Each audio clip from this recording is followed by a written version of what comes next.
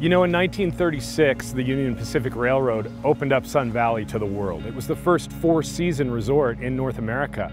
The reason people moved here is because of where we live. It's in the mountains, it's beautiful.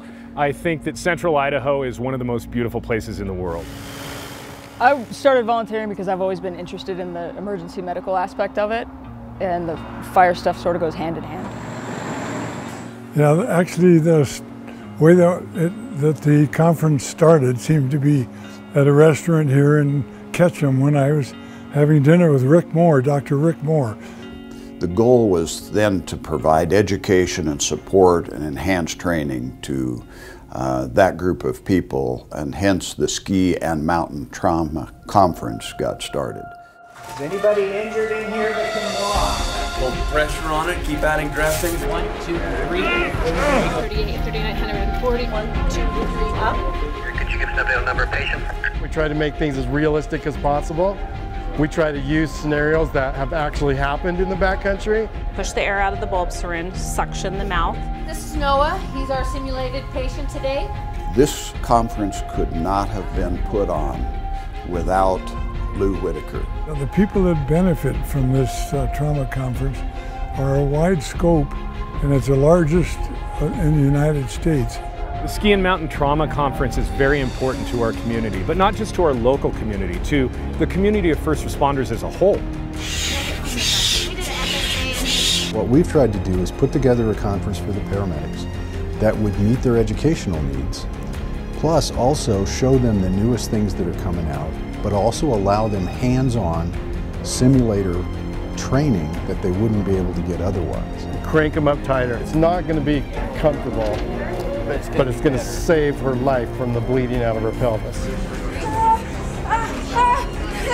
Not only are they directly helping the firefighters and EMS workers, both full-time and volunteer, they're helping the community in itself. Being from Garden Valley Fire Protection District, and that we're an hour and 15 minutes away from the closest trauma center in Boise, it's awesome to be here and to be able to learn as much as we can so that we can be the best we can for our patients that need us. We didn't have a ton of tourniquets, so if you don't simulate with an ACE bandage, if you don't have a halo seal, use an electrode.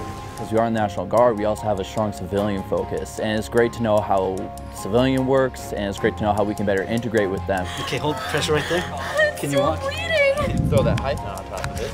I cannot overemphasize how crucial it is to get hands-on. That's what you fall back on any situation. Like, especially if it's a situation you only come across once a year or twice a year, intubation, stuff like that, you don't do that all the time. Open my eyes up on the things that we can do, being it little or big, to increase patient outcome. Each and every one of us at some point in time in our life, either ourselves or our family, is going to be put into a predicament where we need the help.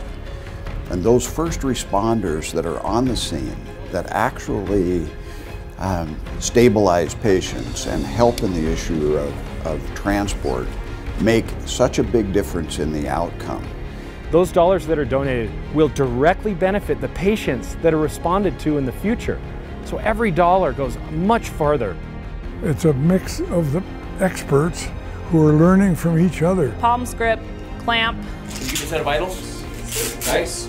We're trying to do this hands-on work with them so that they can, when they come across these difficulties in the field, they can manage them. So we get a backboard ready, and the next pause. Real thankful to St. Alice for putting it on. It's super. I look forward to it every year. The environment around here, where they have it, the way they treat us, it is phenomenal.